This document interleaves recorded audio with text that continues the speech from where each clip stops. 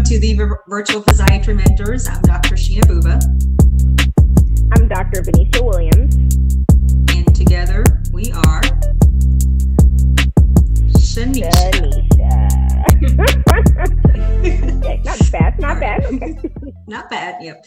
Well, today we have our very good friend, Dr. Carol Lee. I actually know Carol from high school. We went to high school together and we were on the academic decathlon team together. We were B students. Can you imagine? Yeah, we were. quote, B students, which I don't know. It's okay, just we know we were A's, but yeah, exactly. It could go both ways. Yeah. So Dr. Lee is going to talk to us about inpatient rehab and what it's like actually practicing in the real world. We'll compare how it is, you know, with residency versus when you're out on your own and kind of managing those expectations. So super excited. Thank you for joining us. Yes, thank you. And the fun thing about PM&R and rehab is there's so many levels because it's such a small field. Sheena and I's lives are like this because Carol trained, which she's going to tell us a little bit more about, with one of my best friends who I did my master's with and medical school with, and she did residency with. So, and then yeah, it's a lot of layers, but which is fun because it's like a reunion every time you get to see each other. Yes. Welcome, Carol. Tell us a little bit more about yourself. Tell us where you trained, undergrad, and all that stuff. Yeah, no, thank you first of all for having me on.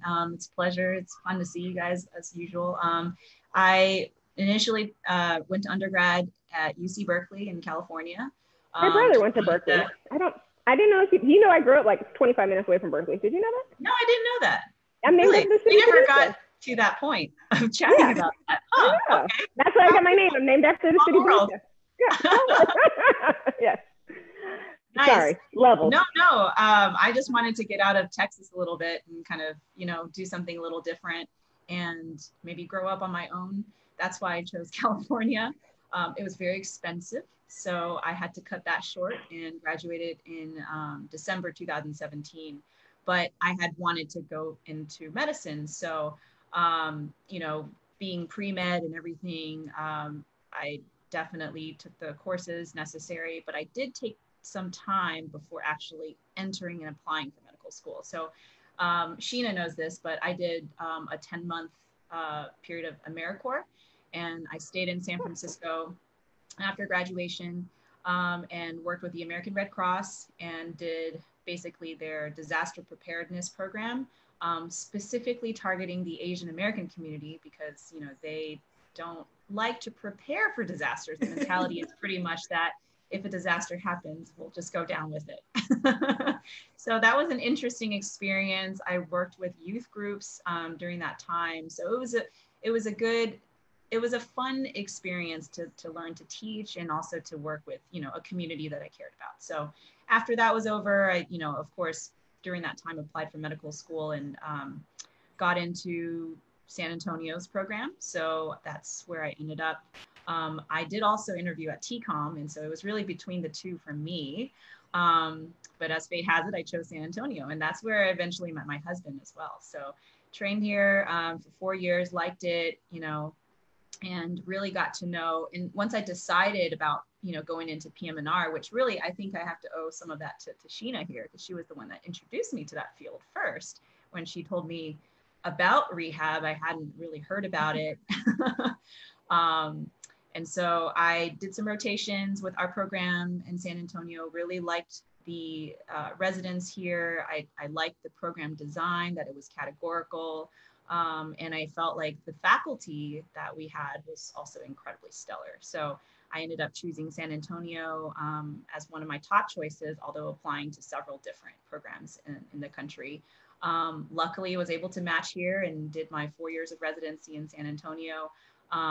Still haven't given up on San Antonio, so I'm still here after completion. Despite me trying my best to get you up to North Dallas. Yeah. I know. Yes, I did consider it, but you know, my husband's here, and you know, we ended up buying a house in San Antonio, so I think we're here for the long run.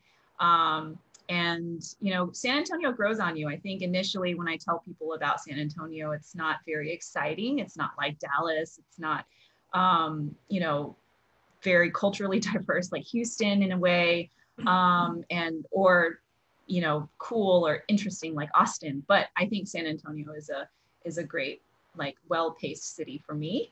It's chill. It's got a great community, very friendly people, no traffic. So we like it here. That's a plus. Yep. Yeah. Well, we have a lot of senior residents and even early attendings watching. And I think it'd be nice to hear, especially for the PGY3s and PGY4s, kind of when did you start, deciding that you wanted to do inpatient rehab? When did you start looking for a job, and how did all that come about? Yeah. So first I had to think about, pretty much it was a no-brainer where I was going to be. We decided San Antonio was our home. So I think for many residents graduating, you have to think about where you want to be first. So geography is really important. But luckily for me, I really just focused on San Antonio. And so once I decided that, I knew that I wanted to do, I've always had an interest in brain injury, neuro rehab, but I wanted to, when I first coming out of residency, I wanted to sort of maintain a lot of my my skills in managing a diverse rehab cases. And so I chose to do general rehab, and I felt like the best way to really do that was to be an inpatient. I also felt most comfortable in inpatient. I felt like our program really prepared us for this setting. And so that was another reason why I was chasing after those opportunities the most. And so talking to some past alums and just people in the city, I knew that there were, a couple spots open. I ended up working with Warm Springs. And then I did also look at some other hospital systems to see if that would be a possibility. But definitely around I would say September, October was when I started talking to some of those hospitals.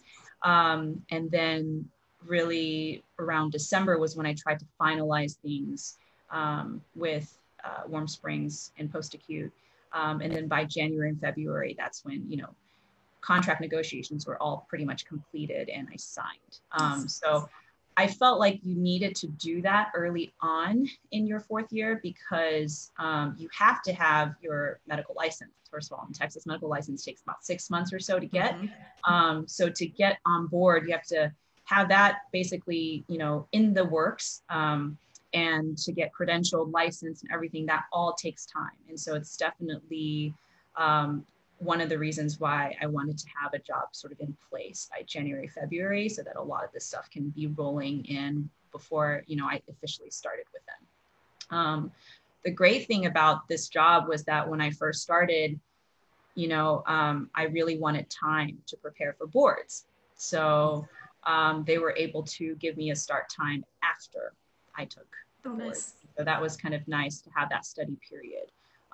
So they were flexible with that. And, starting in inpatient, I was very lucky to be with my colleagues. One of my co-residents was our chief resident, also was in the group.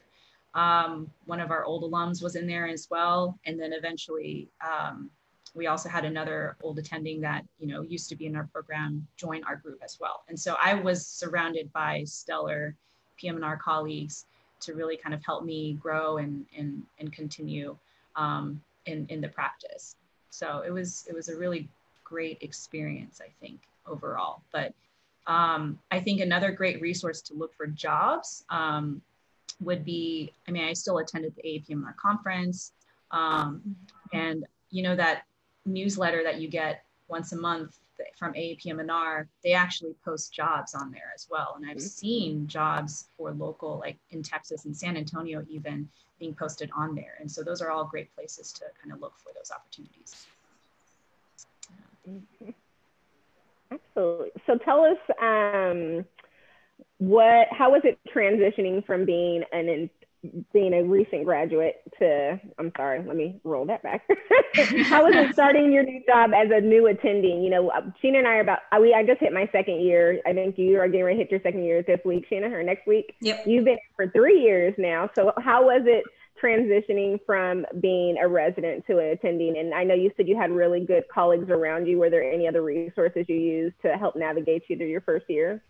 Yeah, so it was a steep learning curve. Regardless, just because being on your own, balancing confidence with competence, I think was tough. especially when you're trying to build that trust level with not just your patients, but also with the staff, therapists, nurses, also your medicine colleagues. Because in my system, in our hospital system, we worked as consultants. And so kind of knowing how to balance the consultant role versus knowing when, to leave things to the medicine team, I think that took a little time to get used to. Luckily though, I mean, with Warm Springs, as residents, we get exposed to being in Warm Springs. So we do a rotation there. And so I think our residents in our program actually get some of that practice right off the bat. And so I had that coming in, and that was nice, but still being on your own and still making sure that, you don't look like a complete fool was really tough, I think, in the beginning. But having supportive colleagues, like I was saying before, was really helpful. I would frequently call, I would call Franco, I would call Dennis, and I would just tell them, hey, I'm reviewing a case. I'm a little bit confused on whether or not I should accept this case. And we would just talk through things. And I think that really helped me get comfortable with, saying yes or saying no, or justifying what I had to the administration team or something like that when it came down to it. Also just really maintaining a relationship with the medicine team, because, they're very important in the patient care. And so I, didn't want a helicopter. I wanted to make sure that I was providing, the adequate recommendations for rehab, but also making sure that they were medically managed properly. And so everybody's threshold is different. Coming into this job, I think as a new graduate, new attending, we get very anxious. We're treating really ourselves and the patients sometimes, if that makes sense. I think that I sometimes was overly cautious and maybe overly do things. And I think that certain, some of the medicine colleagues have been in the field and been in practice for 10, 20 years before I have. And so their threshold is very, very different, in terms of, okay, I think this patient needs to be sent out versus we'll just manage it there. And so learning that in the beginning was also very challenging. But I think it was a good experience, because then I started to get more comfortable with, okay, what acuity level would I be comfortable with managing? And then also just, being in the consultant role, I think one of the biggest things, at least when I was a resident rotating at that hospital, was understanding my role and understanding what I was really doing. Because it felt like, well, if the medicine team is managing high blood pressure and diabetes and all this other stuff that, I'm not doing, what am I really doing?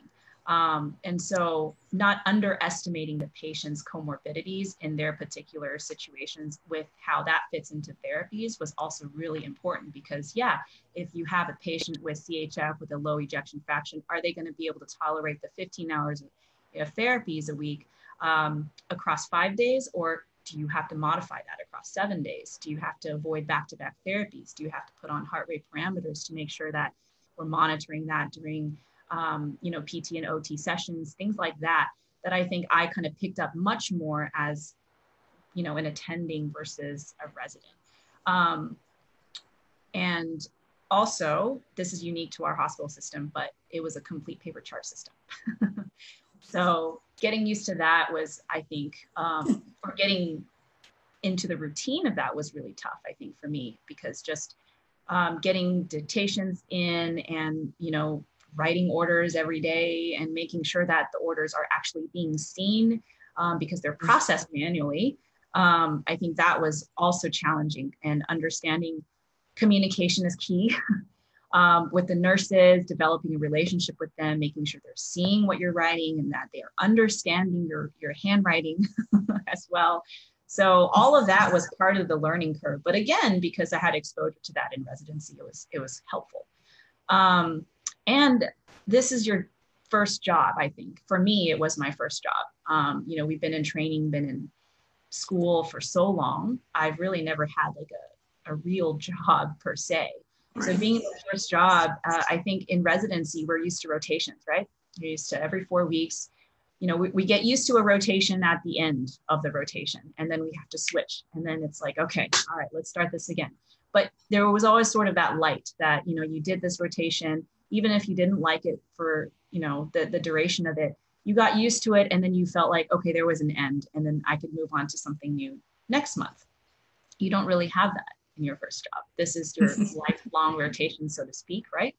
Unless if you decide to change out of that job, which is what I'm doing. But so that long-term rotation, I think, of the job can make things a little bit dull sometimes. I think it could be hard to keep things interesting and keep things challenging once you develop that routine. And for me, I think that was something that I was kind of looking for something a little bit different in order to really, you know, practice what I really, really enjoy. And so being in an inpatient setting, getting to see all the different kinds of patient populations was really nice, because it really helped me see, okay, there were certain patients that I really enjoy taking care of. Like I really still like brain injury. I still like, you know, managing stroke rehab patients. And then there were some more complicated patients that I just, you know, had a harder time managing them, or just I felt like, you know, my efforts weren't as great or something like that. And so, you know, it was nice to kind of see how I fit in with all those different things, all those different disciplines while I'm on my own as an attending. Also keeping up with knowledge. So that was tough, right? Because in residency, you have a curriculum, you've got didactics, you have things built in, you know, you're supposed to read, you have certain faculty that, you know, will make you read if you don't. And, you know, there is an expectation. Once you're on your own, that's dependent on you now. And so I think really kind of keeping up with CME once, you know, it's appropriate to do so. I think what I did was just read for my patients. So if there were cases that were very strange that I have not seen as much, or it didn't feel as comfortable, I would just read for them, because that was my way to educate them and also know how to help them the best way. I actually kept my subscription with UpToDate. I really like that. You never know when that, I always just frequently pull it up on my phone anytime. I think that's a really crucial subscription to keep going. And luckily, my employer was able to provide for that as part of our CME. But yeah, and I think the biggest thing that I also learned was just sometimes admitting that you don't know. I think that was tough. That still is something I'm trying to learn, because it's not possible to know everything, even after residency. And so when you're in that position of you're supposed to know everything because the patients look up to you in that position, and you have therapists and nurses who just know you as the doctor, sometimes you have to be honest with what it is that you don't know in order to give them the best possible care and the best possible answer. But I will say, being in an inpatient setting, it was wonderful to have some flexibility. So as a resident, you know, you really basically worked on a schedule based on your attending, right? Or whatever the rotation schedule was. But in an inpatient setting, and Benecia, I'm sure you are familiar with this a little bit, basically you could decide when you go into work and when you're pretty much done. So there's a lot of flexibility. Like you could say, you could go in and round at 6 a.m., see all your patients, be done with your notes. And then if any new admissions come in early in the afternoon, see them real quick, but then you'd be pretty much done with your day. And as a consultant, like I said, you know, you don't really get haggled with a lot of the acute issues that some the medicine teams will, because, you know, the nurses will call them first. So that's kind of nice. You could really learn to kind of balance your work life a little bit more. So that was definitely a positive. But yeah, it was tough. I mean, I still think I'm in training sometimes. And we should have that mindset. Yeah, I think you should have that mindset. If you think that you know everything, then that's where you get in trouble. If you are too overconfident coming out of fellowship or residency, you know, you'll learn soon enough that that's not the mindset to have. You should be, right. You know, medicine's a lifelong learning career. So. Absolutely. Also, I will have to give a shout out to the Facebook Women Physiatrists group. I live off of that. I can't tell you how many times I just go on that website to see what other people have to say and see what questions people have. And it's just we should amazing. get CME for that, right? I don't know. We should. I don't think. I use that. I frequently just go on. That's probably the only reason I use Facebook sometimes. It's just to go on that group and learn or ask questions. And it's amazing. If we don't know, we'll tell Omar and he gets so jealous. We're like, we'll ask the women's Facebook. Yeah. Oh, yeah. Same. My two PM&R colleagues at work are both male, and they're like, this is not fair that you guys have this.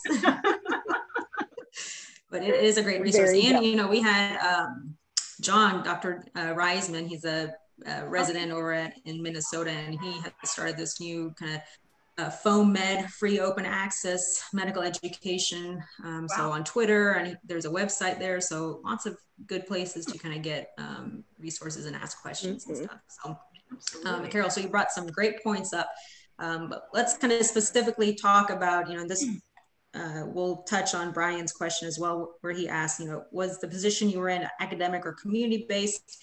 And then why did you choose this practice setting? So where you work, you know, was basically a freestanding private inpatient rehab, you know, facility, right? So what were some of the challenges you faced, you know, that directly correlated with, you know, working in a private inpatient rehab hospital? Yeah, so it was a community hospital, freestanding, like you said.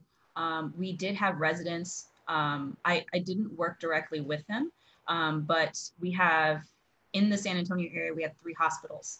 And in the medical center, one is where our UTESCA residents would rotate in. And so they would go, there's one attending that supervises them. And so that's the rotation that you would do in your 3rd or 4th year as part of your inpatient training. So I chose this hospital system because 1, I was familiar with it, and 2, being in San Antonio at the time when I was looking for inpatient positions, this one was open and there was another position open at Baptist, and that was pretty much it at the time. And so I wanting to do inpatient, I wanted to come out to a community setting because I felt like I really wanted to challenge myself a little bit more in this setting, because being in residency, being in that academic setting, I wanted to kind of get out of that a little bit and see what I could learn in the community setting. And maybe if anytime in the future I were to come back to the academic community, I could bring that knowledge in.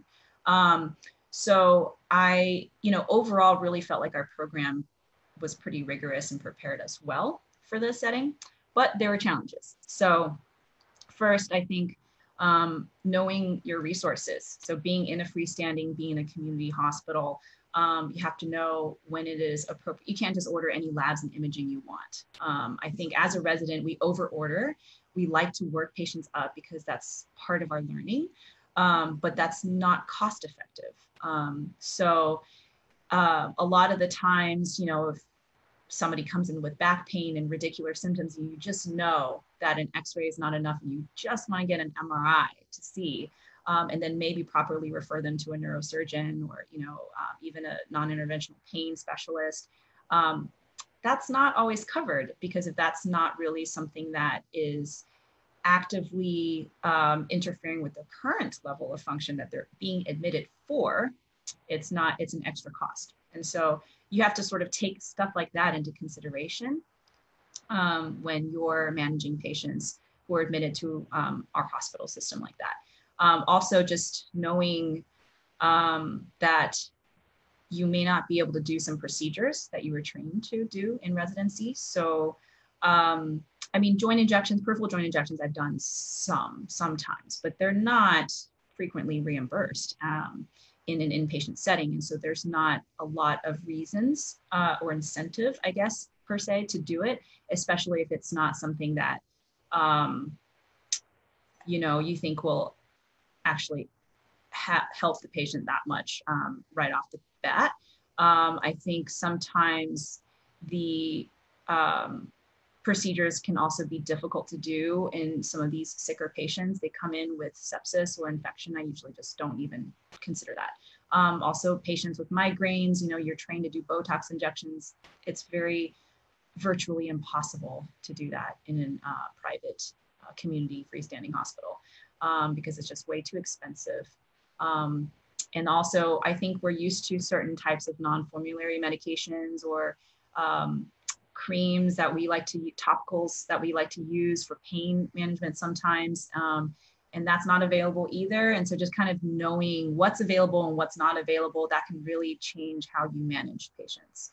And then I think acuity was a big issue because, you know, we see a lot of patients who come to us from LTACs, from SNFs, from acute hospital, varying levels. And so a lot of the times they're a lot sicker than they can appear on paper. And then ultimately, you know, we have to decide whether or not they're truly appropriate for our level and if we have to send them out to the hospital for stabilization. I was actually kind of a black cloud. So I've had my fair share of codes and, you know, unfortunate, deaths actually during my time there.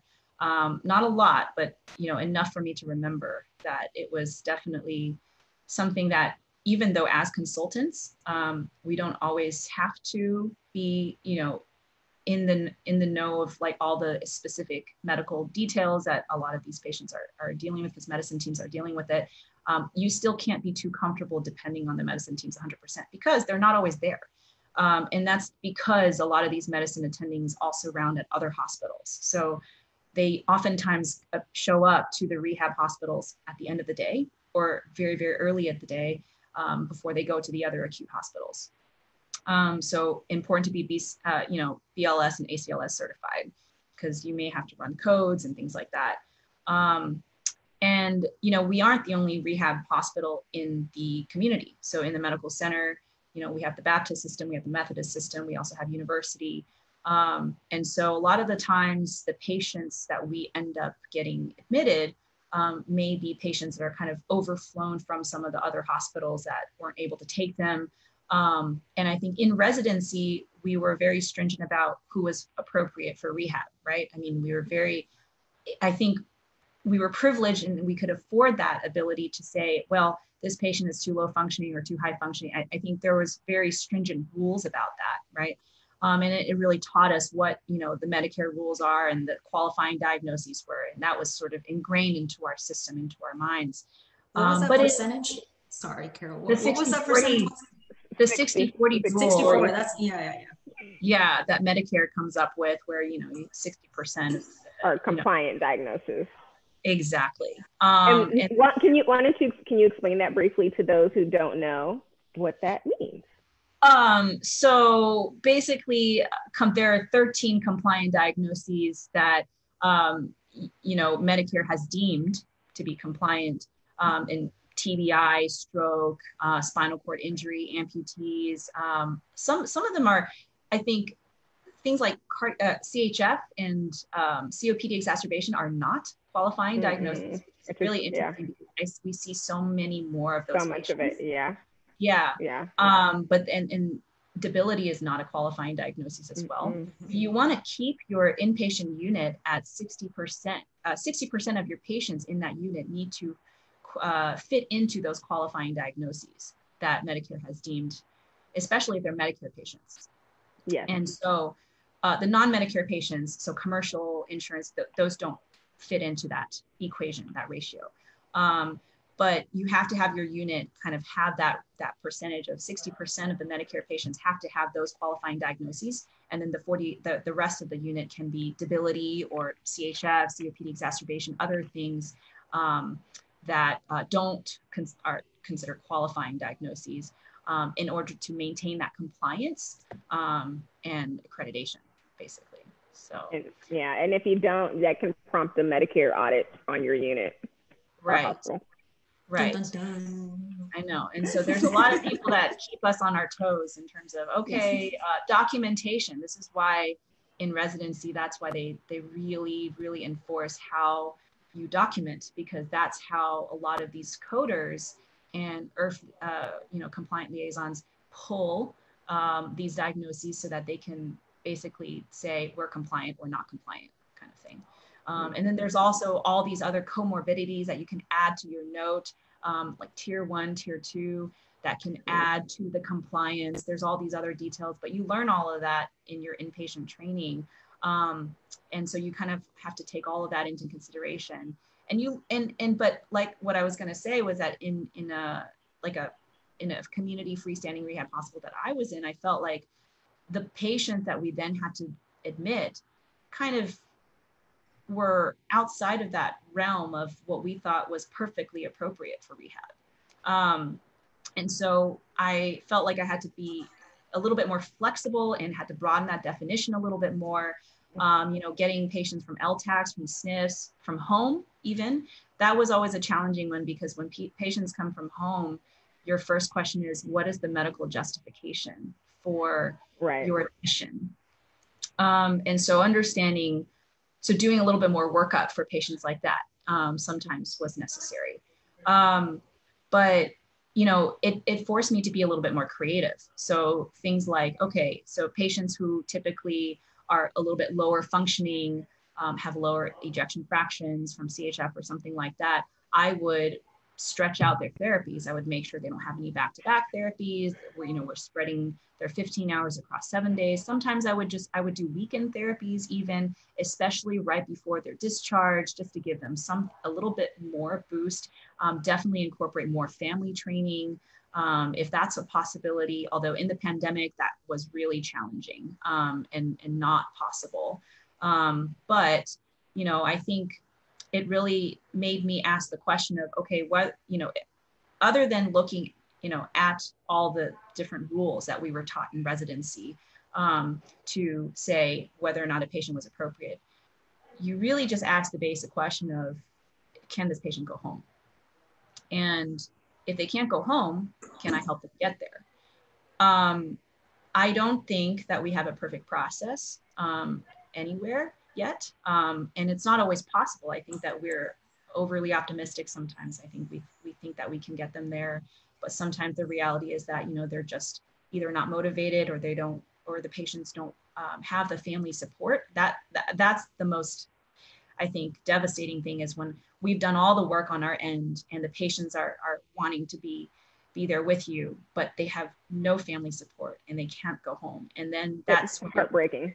It is. And that's when you really then look to your case managers and just, show them a lot of respect, because they are your angels in terms of helping. I always say case managers have the hardest job in the hospital. They have to do miracles sometimes. Yes. They really do. And I mean, we don't perform miracles, but I think they sometimes do. And the case managers also, unfortunately, aren't always social workers. And so I think that sometimes when you have to understand that, and knowing that they also have their limitations, and that can make a huge difference in how you ultimately dispose a patient. But I think the most important thing is just to be respectful and be kind to everybody that you're working with. That's really the only thing you can do, because I did find it pretty defeating sometimes when I couldn't get a patient home. When I accepted some of these patients from LTACs or from SNFs or from home, that I felt like, wow, I didn't successfully rehab them home. That must mean that I failed as a rehab physician. But I think the reality of it is that it's not black and white, and that there are so many other factors that in residency, I think we're protected from. I think we see it, but we're protected from. And as an attending, when you're working kind of in a community with limited resources, you may not be able to achieve that perfect trajectory of recovery. So, we can only do the best we can. And I think most of the time with that intention, there is a positive outcome. Otherwise I wouldn't be in this field anymore, right? Yeah, no, because it can be very, very, yeah. And we all come into rehab. Yeah, I think every one of us who decide on rehab or decide on PM&R ultimately have sort of this positive light in our mentality. Yeah. We always want, to see people do better. Best, yes. Yeah, and we receive patients sort of kind of at the end of their, after the medical stabilization. And so we're supposed to wrap things up nicely and send them home, but it doesn't always go. I think that's where some of the burnout can come from, especially in our group. I'm sure we've seen some of the surveys that show that PM&R has a higher burnout than other specialties because of some of the stuff that you mentioned. And we haven't talked about it yet, but all the peer-to-peers, insurance denials and stuff for people coming into rehab. Yeah. It is frustrating. Yeah. And I think you brought up a very good point to those who are getting ready to interview for residency, is to ask if you have exposure to academic versus community-based inpatient rehab. Because I know we did, and I thought it was like completely different than being like at your home academic. And I was like, oh, this is cool. I was like, I can do this. And I am doing some of it. So it is very different, which I enjoy. Totally agree. It's nice to have both of those. So definitely ask if you get that exposure to academic and community. And then I know there's some other questions. I wanted to also ask one other question to touch on that I probably wouldn't even think to ask, and I'll touch on it as well. And inpatient rehab, you're a consultant, which I think is really cool. So you can be a consultant for inpatient rehab, or you can be the primary. So with the inpatient rehab we're the primaries, but we have medicine consults on every single one of our patients, which we're very happy, because I know in residency, where Sheena and I trained, medicine rarely consulted on any of our patients. So we were definitely the ones managing all the hypertension, the diabetes, the CHF, things I don't want to manage, but you will in residency. So was that something you were looking for, was to be the consultant, or it just happened to work out like that? Actually, yes, because I felt like in that model, you were able to focus on rehab specific issues, because, I felt like a lot of the medicine teams could manage pain okay, but a lot of the times we had a different perspective about pain management. And so absolutely. And also they ended up making sure that we were the ones managing pain in the difficult pain populations anyway. So I think that was that was definitely something that I could then focus on and not worry so much about, okay, what about the blood pressure? What about the blood sugars? What about, all this other stuff? You take that into consideration, of course, but it's certainly something that you can sort of set aside and say, okay, well, that is defer to primary. My recommendations for pain is this. Also sleep, that's something that I managed frequently. I liked, a lot of those very bread and butter rehab cases, like, the bowel, the bladder, the sleep, bowel, bladder, exactly. All that. Skin, care, all of that. So you can then really focus on that, and it was so much nicer, I think. So I keep myself busy. I would say, that's good. So I think the takeaway for those who are looking for jobs, that's something to definitely ask is, am I a consultant? Am I the primary? If you are the primary, does medicine come to this hospital? Because easy accessible. Easy access, because sometimes you'll be at a freestanding hospital and medicine won't come. It's hard to get consultants to the hospital. So definitely ask those questions when you are filling jobs. Great points. And I think one of the other challenges that I had was having surgeons. So we only have medicine, specialty wise. I think we sometimes had a hematologist come.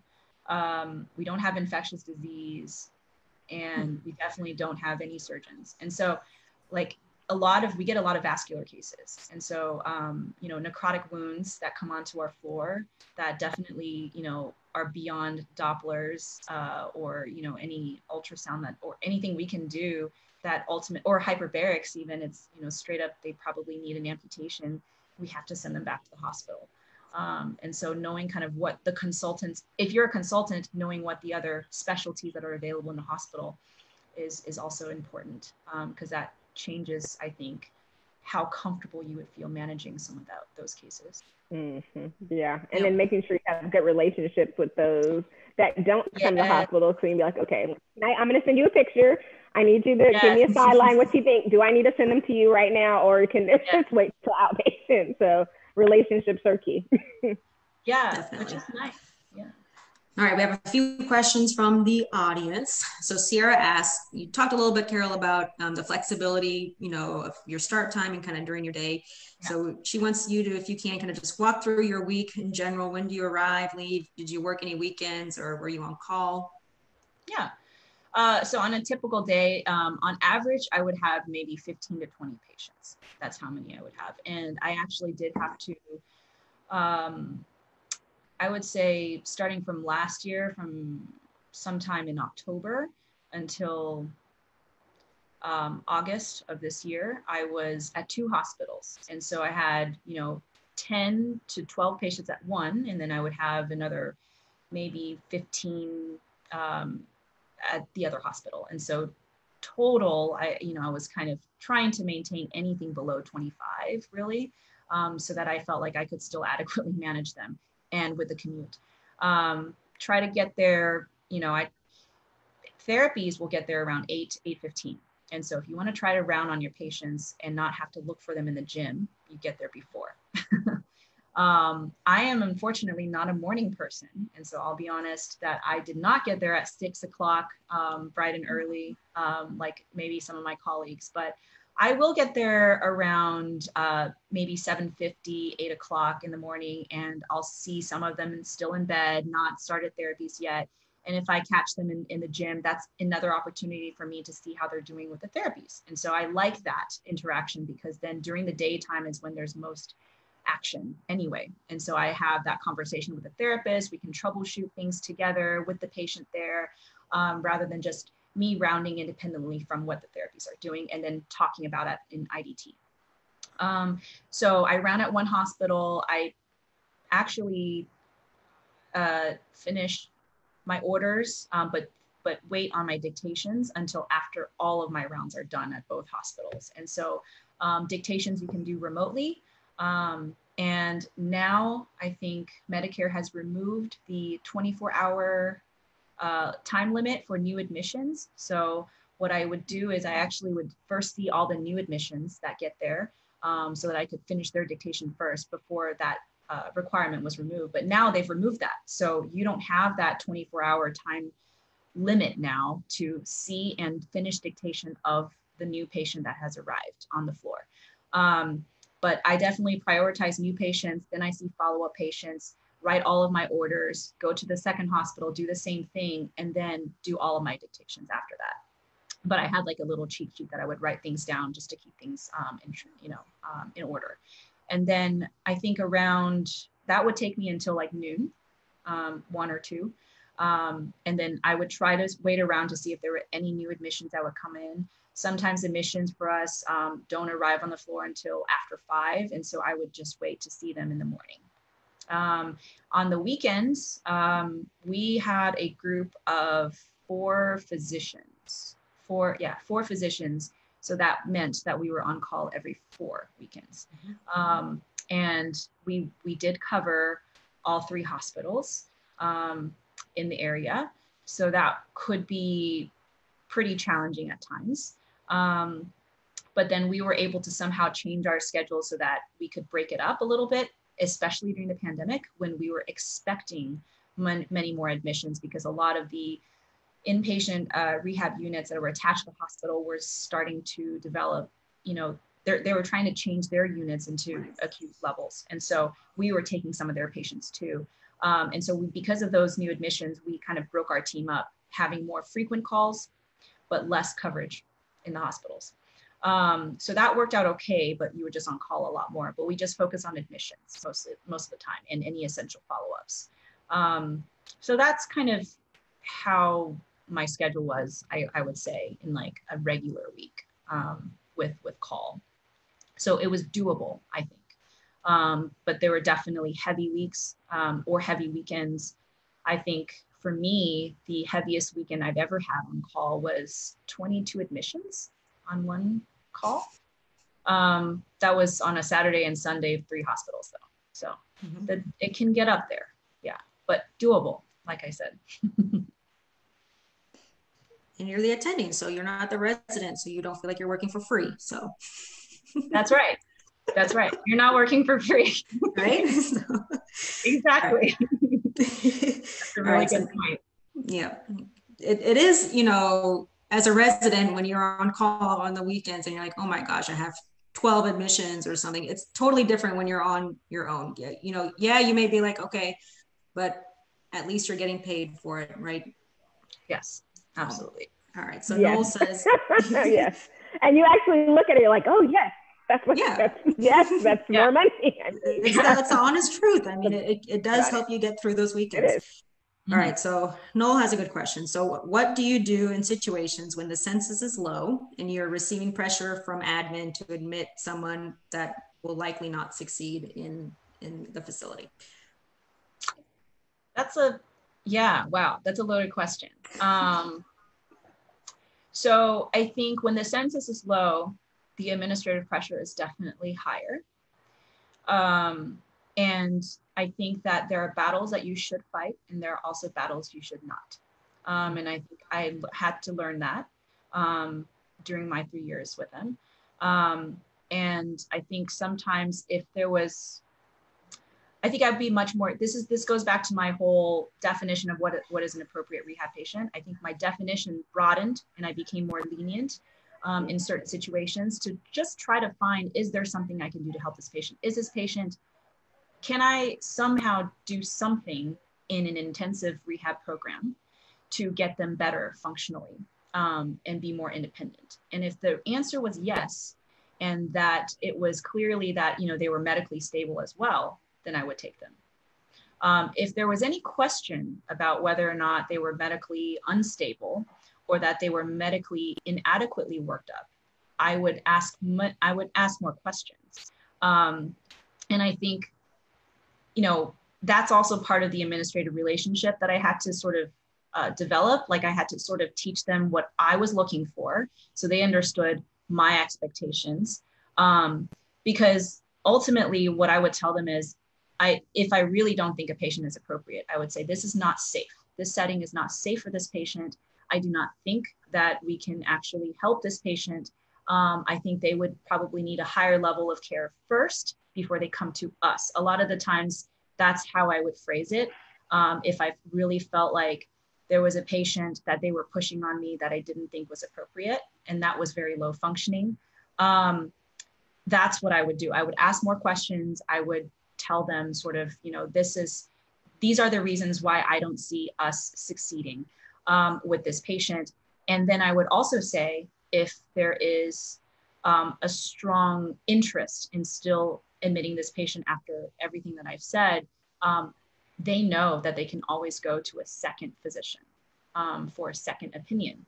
And so sometimes that has happened in the past. And when they do that, I think I've had other physicians agree with me. And then that's when they kind of stop and understand, okay, we can't push this patient on. So I don't think that when it came to highly inappropriate cases, I think that, we were able to be successful in convincing the administration that, this is not appropriate.